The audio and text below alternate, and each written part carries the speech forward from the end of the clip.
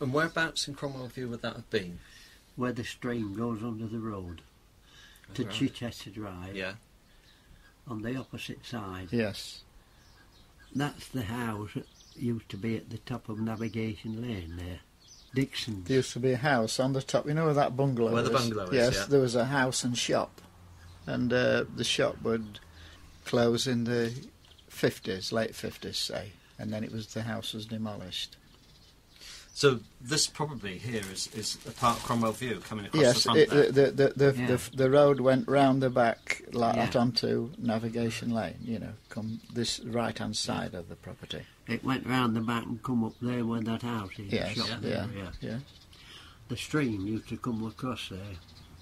But quite a few people do have the Shirley chairs. But saying that, there were other firms that did make chairs in Casey just the same. Because in the winter time, when there was a shortage of work, they, like Varlo's, they made chairs, wash tubs, steps, and they had a little shop, and they used to sell them in the window.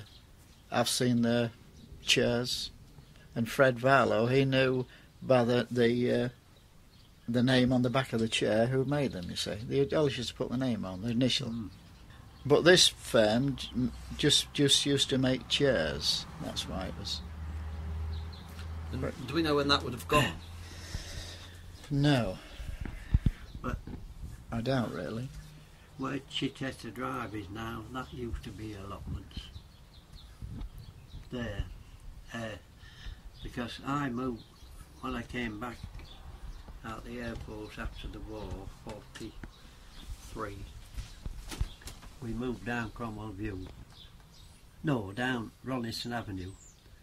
And I had an allotment there. And I used to walk round the allotment there, you see.